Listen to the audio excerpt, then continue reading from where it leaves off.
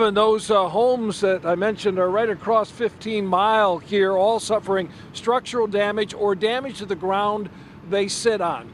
But all of the residents on Eberline Street are impacted by this sinkhole.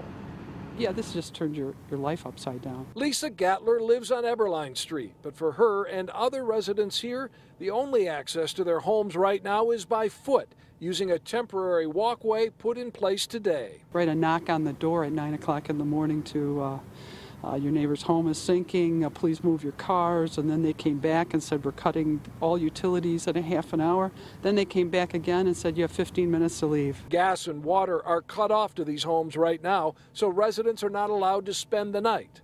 Mike Racine returned this afternoon to gather up more of his belongings. We just moved here October 25th, yeah. So we've been here a couple of months and then this wonderful event happened. Everyone living on this cul-de-sac street of 22 homes has had to find someplace else to live temporarily. I'm staying with some good friends from our church.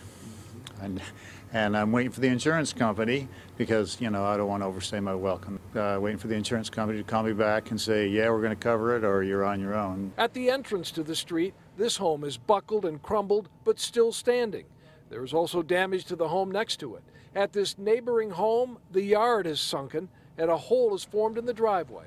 The fear is more damage is possible, even likely.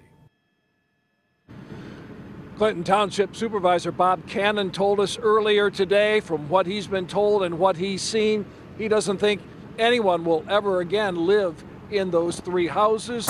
Certainly that is difficult. One difficult aspect of this troubling story, a big mess, this sinkhole on 15 Mile here in Fraser. We're live tonight. Dave Llewellyn, 7 Action News. All right, Dave, thank you. A frightening mess indeed. The sinkhole